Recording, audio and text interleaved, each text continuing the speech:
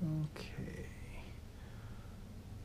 So here we have a DX9 9-channel Spectrum DSM-X radio. Set for, I believe it's acrobatic mode.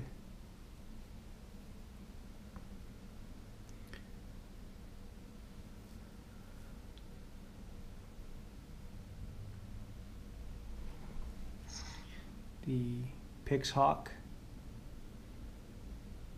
Cortex M4 based flight controller, piezoelectric buzzer,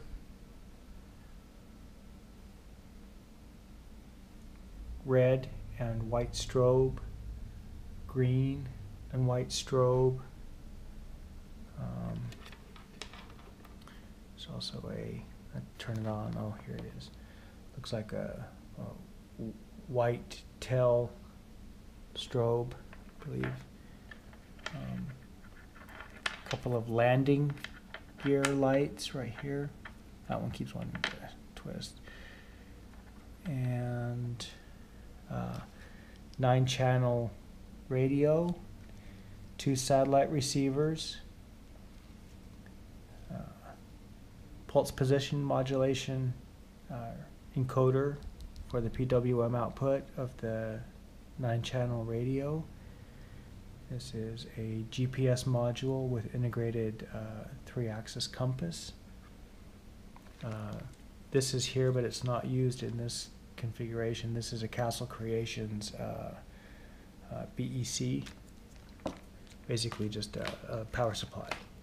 You don't have to use your servo outputs. This is the 3DR drone's power input module. It returns, it has its own power supply that powers the flight controller and also monitors the battery voltage and current. And then we have right here the HobbyKing flight controller, the 3-watt multi-light, and the LEDs that turn it on. So I'm going to turn this on. I'm going to grab a battery. The radio is already on. You can see that the mode 2, the throttle, is on the left here. We have the aileron, elevator, rudder,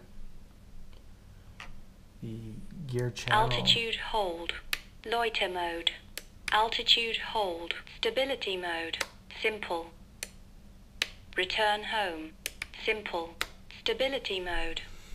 Some of the modes. We have aux 3 on this switch, aux 1 on this switch. The gear and the other channel there are set up for, and the flight mode switch are set up to change the different flight modes. And then the I button right back here, which is the bind button, the trainer button. I know the lighting's bad in here, but I want to show the lights off. So the I button is used to set the mode on the HobbyKing. I thought it was proportional to the PWM input on the channel, but it really isn't. It's just a switch type thing that you select between one of the 8 modes that are on the unit. So in that case, the bind button made the most sense because I could just push it to toggle to change the mode from it. So it's just a momentary push button switch. So that's where that made the most sense to put that on the channel. And just as a side note, this PPM encoder is an 8-channel device, so using it on the 9-channel radio is fine as long as I've only got the 8 channels going into the PPM encoder. So it actually works out perfect for the 9-channel receiver here because we've got the servo output on the 9th aux 4 channel going to the light controller, so I can just easily use that independently of the flight controller. So we've just got a 5 amp hour battery, that 1/2 of a 2-pack that I use for 4S RC car configuration. I think some boats, RC boats and stuff too. Whoops, let me grab this battery. So I'm going to power the PixHawks with a 3S battery, just an old one that I have from my helicopter days.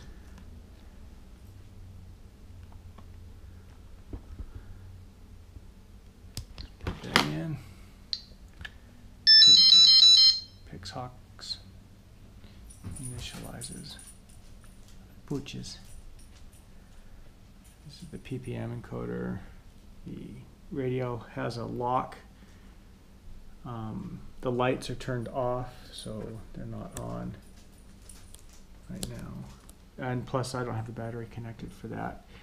The flight controller is not probably all that happy. This is the safety switch, which is just a brilliant addition to a flight controller. I think it's, besides that, and the full music generator in the PixHawk's code already is it's a real winner in my book. I didn't have to rewrite a melody generator, so I was happy for that.